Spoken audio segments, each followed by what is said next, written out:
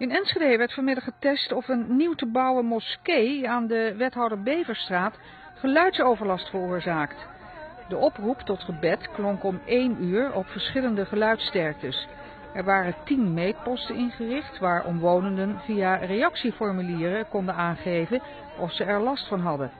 Er komt alleen toestemming voor de bouw van de moskee als randzaken, zoals de oproep tot gebed, goed geregeld zijn. Dag meneer. Ja, dag.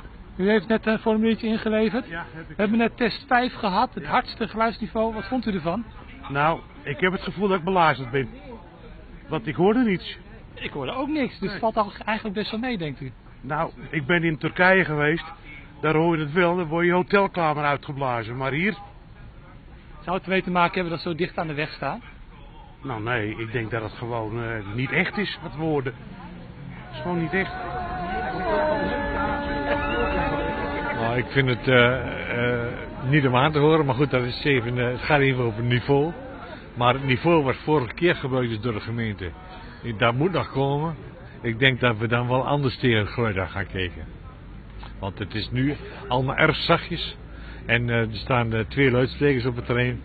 Dat is niet in verhouding met wat er straks te verwachten is. U heeft uw huis te koop staan. Ja, we hebben allemaal het huis te koop staan. Er zijn inderdaad, de verhalen gaan de ronde dat de huizen waarschijnlijk moeilijker te verkopen zullen zijn als het Turks Cultureel Centrum, want dat is de bedoeling, hier 50 meter verderop komt.